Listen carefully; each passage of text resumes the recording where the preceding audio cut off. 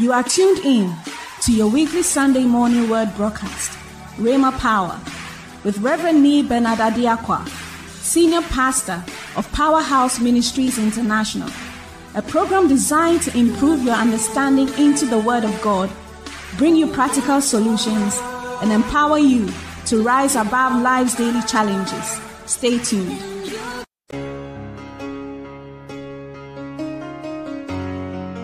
Hello, precious one.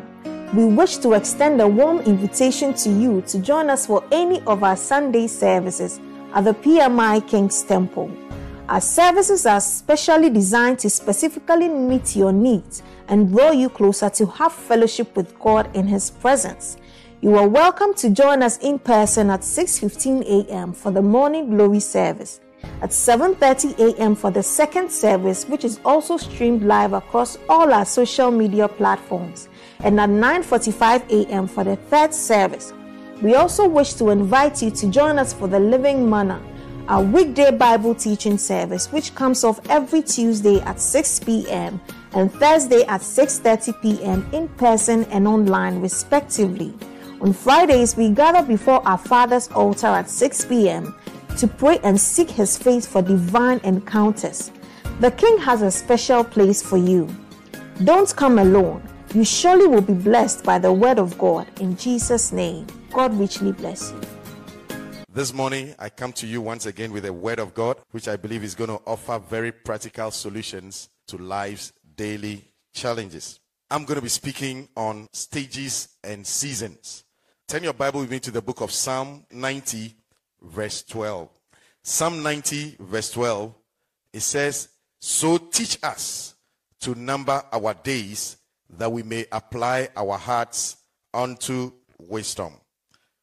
Teach us to number our days. We are speaking about transitions, the passage from one place or state to another. For example, the transition of the weather from hot to cold. That's a transition. The psalmist says, teach us to number our days, so that we will apply our hearts to wisdom. What he's actually saying is that teach me to know the current stage of my life and how to behave myself appropriately as you give me your wisdom. Life is in stages, and life goes through seasons. At every stage, you will need a certain appropriate behavior so that your life can progress according to the will of God. It is important to locate the stage of life that you are in so that you will know how to apply your hearts unto wisdom. If you are 10 years old, it is likely you are in a certain stage of your life. If you are 50 years old, you cannot behave the same way as a 10-year-old. Behavior must change and improve as time goes on because you find yourself at different stages of your life. If you are unemployed, it's a stage. When you are unemployed, there must be a transition with appropriate behavior according to the wisdom of God. Let's start by reading Genesis chapter 3, verse number 9. Genesis chapter 3, verses 9 to 10. "And the Lord God called unto Adam and said unto him, Where art thou? And he said, I heard thy voice in thy garden, and I was afraid, because I was naked, and I hid myself. Where art thou?" God is interacting with Adam and Eve after they have sinned. Adam and Eve have run away and hidden themselves, and God is asking, "Where art thou?" This is a question of your location. It is not a question that God doesn't know, because He knows all things and He knows where they are. But God wants you to answer so you can locate yourself where you are. Are you running to Him, or you are running away from Him? Adam, where art thou? If somebody calls you and asks you, "Where are you?" the first thing you start doing is to look around, to locate yourself and find a landmark, a major landmark by which you locate yourself. It may be a building, it may be a signboard, but you want to find out where you are. It gives you an idea of how far you have traveled and how far you have to travel to get to your destination. Where are you, or your location, has to locate with how you relate to something. For example, if you entered into a hotel, it is required to have an escape plan. And most hotel rooms will have a fire escape plan at the back of your door in a hotel room, so that in a case of a fire, you will know where you are and you will know where to go to be able to avoid an unpleasant experience. God's questioning, where are you, is also a question of locating yourself in life. For example, who am I before God? What does God want to do with my life? What is God's will and purpose for my life? And where exactly in God's will and purpose for my life? If I've lived for 50 years, what have I done with my life? How far have I gone? What choices have I made? What relationships and actions have I taken? Where are you? In your location, has it taken you closer to God? Or has it made you run away from God's standard? Sometimes you might be happy with yourself. Other people may be happy with you. But the question is, God is asking, where are you? Is that where God wants you to be? Are you in the right place? You also ask yourself, what have I done with my life? Who am I before God? How close am I to my destination? So where am I gives you an idea of your location. Your location may be spiritual. Your location may be financial. Your choices and decisions you have made may have brought you closer to your destination or further away. But in your assessment, you ask yourself, where am I? Because it gives you an idea of your positioning so you can move into your future and maybe correct mistakes of your past or run closer. Let's look at Genesis chapter 8, verse 22. Genesis chapter 8, verse 22. It says, while the earth remaineth, seed time and harvest, and cold and heat, and summer and winter, and day and night shall not cease. I'm going to use these two verses as a backdrop to speak about life transitions. Life is lived in stages and seasons. Where I am now depends on how I have dealt with the stages and the seasons of my life. In my natural growth, I'm identified by age, but am I also identified by the fruits of my life, my achievements? So if you are somebody growing up as a normal human being, you'll find out that you go through stages. You are born a child, but you grow. You don't always remain a child. You will become a young man, and then you become an adult, and then you grow up to become an old man. Various stages of life. As a child, we call that the learning stage of life, where you need a lot of help. You are dependent on other people. Your cry is constantly, I need somebody to help me. I cannot help myself. As a child, you need constant affirmation that you are nice, you are beautiful, and you are driven by convenience. You keep constantly throwing tantrums, and you are crying and looking up to others to solve problems for you. When you are hungry, you cry. When you are hurt, you cry. When you need food, you cry. You always, as a child, are more inclined towards blaming others for what you want. You are more inclined to look for others to solve your problems for you. It is also a learning stage where you learn a lot, but you are a dependent. You depend on other people for who you are. It is a stage. That is how you are born. You grow through that stage. It's a stage of life, and there's a behavior that goes through it. The Bible says, teach us to number our days. What part of your life are you in? Are you in the childhood stage, or have you grown up? Then there's the adolescent growing into adult stage. In the adult stage, it's a stage for living, where you value what you are and you decide what you want to do with your life. You take responsibility and you solve problems. You are not just a dependent. Now other people depend on you. You are focused on overcoming obstacles, and you want your life to achieve something. You now move into a stage of legacy and significance, where you want to empower other people. You are a master of your own life. You've moved from competing with other people into completion. And that is because you have grown from a child and transitioned through the various stages of life, and you are now an adult. So in life, you've got to ask yourself, where am I? Am I at the childhood stage? Am I at the adolescent stage? Or am I at the adult stage? The stages of life are not necessarily chronological. So there are some people who may be old in years, but in their stage of life, they are still at a baby stage. They've never outgrown the baby stage. Even though they are physically older, they never get to solve their own problems. They are dependent on other people. They always need to be pampered and reminded of their responsibilities. Some people may be old, but they are also now finding themselves trapped in the adolescent stage. They are now assertive, they are adventurous, and they are now discovering themselves. They are very competitive, and they pride in materialism. But the Bible tells us these are youthful lusts, and at a certain stage, you need to be able to flee from it. Are you at the mature stage where you are no longer dependent on other people? You are no longer just discovering yourself, but now you can take responsibility for your own life. And you give life to others, and you impact other lives. Sometimes the cry is, I need help.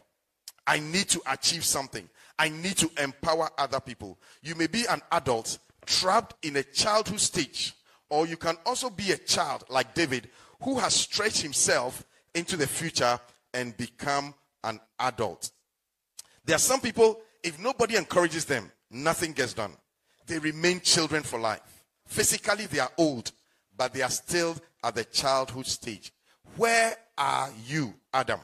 It is important that we ask God to teach us to number our days, that we may apply our hearts unto wisdom. Look at David. He was too young, not yet enlisted into the army, but he fights Goliath and changes the destiny of a nation. Where are you in life? Sometimes you find very young people who have grown up overnight and are taking major decisions and responsibilities even for other people. They are no longer children, even though they may chronologically be young in age, but they are facing adult responsibilities. An elder, for example, is no longer competing. He's now a reservoir of knowledge and experiences, and he shapes the future by his past so he can guide others to avoid mistakes and the pitfalls of life. How funny will it be if you saw an adult who wakes up in the morning, picks a feeding bottle, and begins to drink milk? And sometimes you find out that somebody's old enough to marry, but he's still in the child stage, and he carries that child stage into his relationships and creates challenges for himself. If you are not able to transition in life well, you will find out that the cloud of glory has moved, but you've been left behind. Physically, you qualify, but maturity-wise, and according to maturity and thinking and responsibilities, you'll be left behind. There are some people who are constantly eating without contribution. They've been fed and fed and fed and have an entitlement mentality. And as they grow up, they forget that they must also now become responsible and provide for other people. And so they take that into their relationships and create problems for themselves because they do not transition well. Those are the stages of life. So you've got to locate yourself by the stage of life. Are you a child? Are you an adolescent? Are you an adult? Are you mature? These are various stages of life that you need to understand who you are. Now, when we were in school, I'm sure all of us remember the bell that was rung so that we would change lessons. If you're in a maths class and the bell rang, you knew that you had to move maybe to the chemistry class or to the geography class. If you didn't move at the indication of the sound of the bell, everybody else will move and you'll be left behind and you'll have unpleasant experiences. That is how life is. There are stages at which you need to transition. You will need to change. You will need to move on. And if you don't, you are still a human being, a good person, but you find out that the cloud has moved and you are left behind and the Egyptians are about to catch you.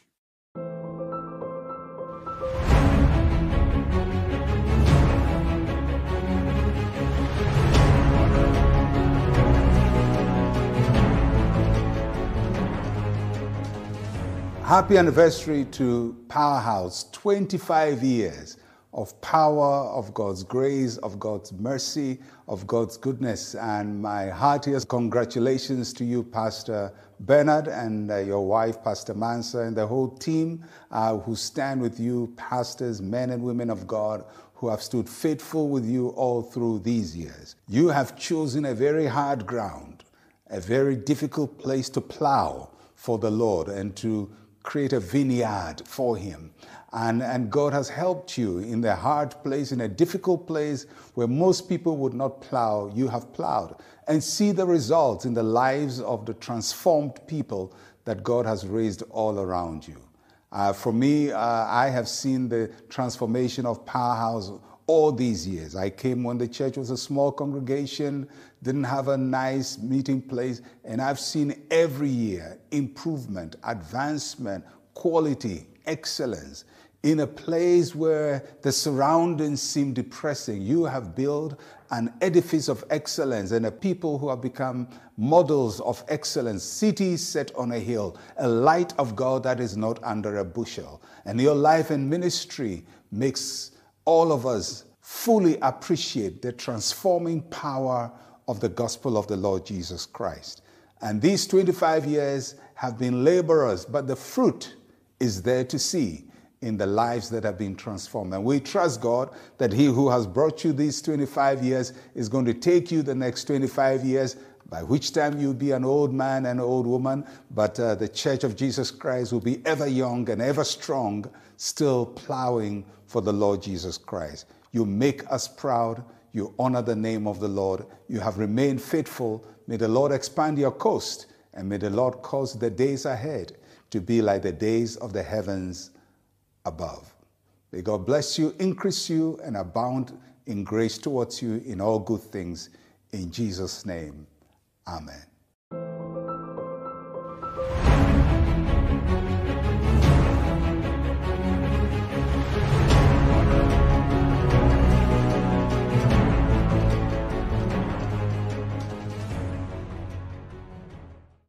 In Genesis chapter 8, after Noah has come out of the ark, God says, I will never again curse the earth for man's sake.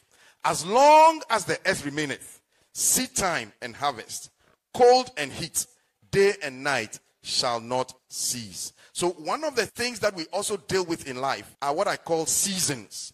Apart from the stages of life, you also have to understand the seasons of life. God says, as long as the earth remaineth, there'll be seed time and there'll be harvest. There'll be cold and there'll be heat. There'll be day and there'll be night, and it shall not cease. Seasons are cyclical. For example, there'll be seed time. What is seed time? It's a time of sacrifice and investment. It's a time of giving up when you have to let things go. Giving and putting something into the ground, or an investment, digging deep to invest. You let go of your time. You let go of your efforts. You let go of your energy. Why? Because it is seed time. Everybody will have a seed time in your life. And if you miss the seed time, then you jeopardize your future and your harvest. It is not because you are a bad person, but what you should be doing at seed time, it's a time for sowing, you didn't do it. So for example, if you was going to school at a particular time and you missed that time and you decided to go to school later, a good person, but obviously you have missed your time, you are going to have challenges. When would you graduate and begin to compete with your colleagues for a job? Because there's an age limit. So it's a seed time at which certain things are expected of you. Then there'll be harvest time. It's a time of fruits, it's a time of reward, it's a time of growth. When seeds sown germinate and they produce fruit. The harvest is a time where you think of great work and strategy. You apply your skills. You now begin to work hard to harvest what you have reaped. Now remember, the skill set for sowing is also very different from the skill set for harvesting. Then there is cold or winter. It's a season of loneliness. It's a season of dryness. When you feel dry and rejected. But it's also a time of moisture. When the winter time provides water for your seeds that you have planted. You have to go through it. In those times, it may seem as if nothing is working. Everything around you may seem to be dry. There's severe cold, and the trees are shedding their leaves and literally die. But you are not in a bad place. Everybody will go through a period of cold time and winter time. You are not in a bad place. The leaves might fall off, but the roots are not dead. It is just a season, and every season is meant to work out something in your life. And so when God asked Adam, where are you? You also have to locate yourself in the season of your life. Are you in the seed time? Are you in the harvest time? Are you in the cold time? Are you in the dry time? What season of your life? Are you in summer? Are you in day? Or are you in night? No matter where you are, you've got to find out. It is a season. I am not necessarily in a wrong place. I am just in a cold season. It may seem as if the trees, the leaves are falling off and everything is dead. But it's a season. My root is not dead. Summer is a time of warmth. It's a time of joy, where everything seems bright and you are embraced by everybody. Now, these seasons come in multiples. You can be in harvest and also be in a cold time. You can be lonely and be dry. You can be going through summer and also going through a period of cold times in your life. Even though you have loss of harvest, seasons don't come one by one. They come in permutations. So you can have harvest and cold. You can have seed time and also have winter time. You can have seed time and have night time or daytime. Big things may be taking place, but nobody sees. You have powerful ideas, but you are still in the winter of your life, and no one seems to appreciate you. Where are you? It is important you understand the stage of your life and also the season of your life. The Bible talks about the sons of Issachar who had understanding of the times and the seasons of their life. It is important for you to locate where you are, lest you become impatient and you try to force yourself into another season and do negative things that may derail your life. So there's a season when you are sowing and you are not reaping. If you don't understand the seasons, you may be in a hurry to harvest and you may be led into maybe taking what doesn't belong to you or what is another man's harvest. When you are working for somebody else as your season and another person is reaping, that is not your reaping time. That may be your sowing time, and your attitude and your behavior must not be derailed by somebody's harvest. Whilst you may be sowing, another person may be in harvest. Whilst you may be weeping, somebody is getting married. Whilst you may be going through mourning, another person may be going through another season of his or her life. So we may all be going through different seasons at a different time. I am over 50 years old. Somebody is now 10 years old. We are all not going to go through the same seasons. I need to know where I am so that I may apply my heart unto wisdom. Embrace the seasons of life. Look at Jesus Christ. He spent 30 years of his life in obscurity. Even at the age of 12, he knew who he was. He had started answering questions in the temple. Everybody knew that this guy was going to be somebody great. But he had to go through a season and stay under for 30 years and then eventually at the right time come out for 3 years of ministry. You may know that you are better than the priests in the temple, yet it is not your time. You want to be in the light, but there is something else you have to build up, the capacity and your character, so that when the light exposes you, your enemies who are waiting for you will not be able to overcome you because you've grown in character and in courage. You know your season. While the earth remaineth, seed time and harvest, cold and heat, summer and winter, and day and night shall not cease. Turn your Bible with me quickly to the book of 1 Corinthians chapter 13, verse number 11. 1 Corinthians chapter 13. Get your family together. Open your Bible together. Let's read out the scriptures and create faith into our lives. Let's read it together. 1, 2, go. When I was a child, I spake as a child. I understood as a child. I thought as a child. But when I became a man, not if, when I became a man, I put away childish things. So in this verse, we see the transition from childhood to adulthood or to manhood. Paul says, when I was a child. So I was a child. I didn't remain a child forever. It was a stage in my life. When I was a child, I spake as a child. It means that there's a speech of a child which you cannot go beyond childhood stage. When you are a child, there's a language that will be excused. But at another stage in a boardroom, you cannot take child language into the boardroom. And you need to be able to transition. Some people never transition well through life. When I was a child, I spake as a child. I understood as a child. I thought as a child. My thinking, my understanding was shaped by the season and the stage of my life. But he says, but when? Because everybody is expected to grow. When I became a man, You've got to realize that it is a stage you will enter into. You may be a child today, but you will definitely grow up to become a man. You may be a young man today, but the responsibilities will be waiting for you. And so you start preparing yourself for the next season of your life. You may be a young man. You may be unemployed. You've got to prepare yourself for when you get a job. You may be single today. The next stage of your life as you are praying is to be married. You've got to prepare yourself and put away some things. Because as people transition, one of the things is to put on new habits, to reflect the new times and the seasons, and to put off and to put away childish things. You cannot carry childish things into your adult stage. There are things you leave behind. For example, life will present various stages and seasons, and each one of them will place a demand on you to transition from a child to an adolescent to an adult stage. Children wear pampers. Adolescents don't wear pampers. Adults don't wear pampers.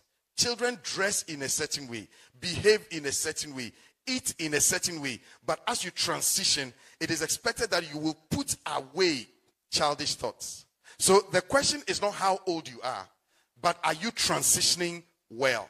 That is how it is also with the seasons. It is hot today. It is cold tomorrow. It is rainy today. It is not raining tomorrow. It is sowing time today. It is harvest time tomorrow. It is cold today. It is hot tomorrow. How do you prepare, anticipate the next stage of your life so you can transition into that season? The bell is ringing to change lessons of your life.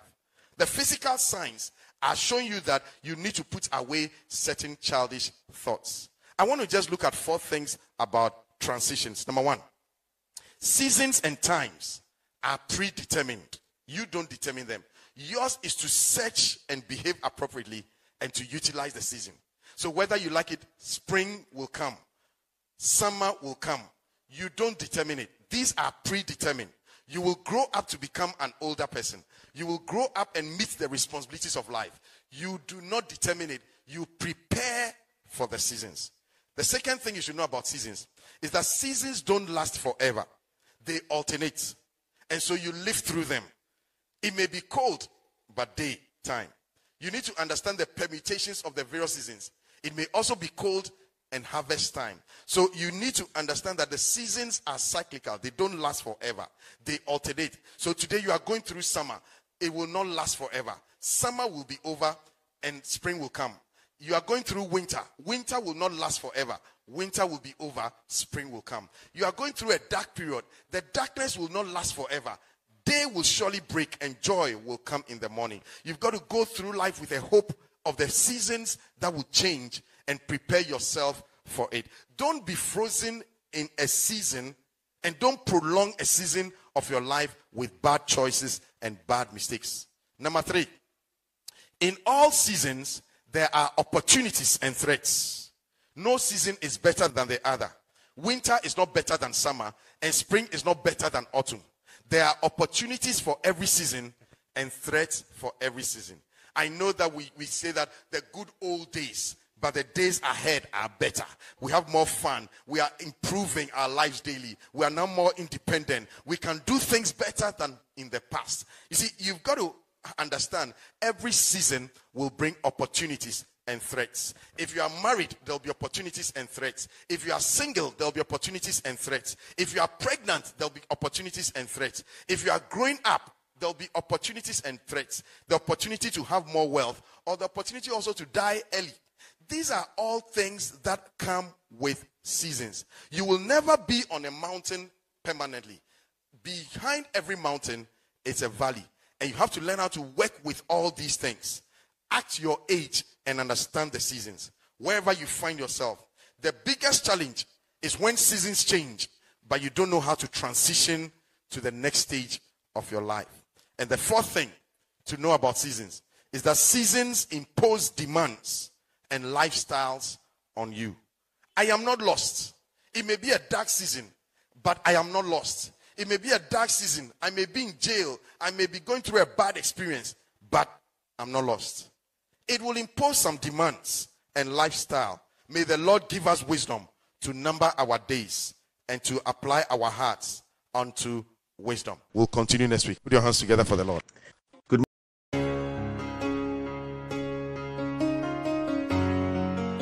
Hello, precious one. We wish to extend a warm invitation to you to join us for any of our Sunday services at the PMI King's Temple. Our services are specially designed to specifically meet your needs and draw you closer to have fellowship with God in His presence. You are welcome to join us in person at 6:15 a.m. for the morning glory service, at 7:30 a.m. for the second service, which is also streamed live across all our social media platforms, and at 9:45 a.m. for the third service. We also wish to invite you to join us for the Living Manna, our weekday Bible teaching service, which comes off every Tuesday at 6 p.m. and Thursday at 6:30 p.m. in person and online, respectively. On Fridays, we gather before our Father's altar at 6 p.m. to pray and seek His face for divine encounters. The King has a special place for you. Don't come alone. You surely will be blessed by the word of God. In Jesus' name, God richly bless you.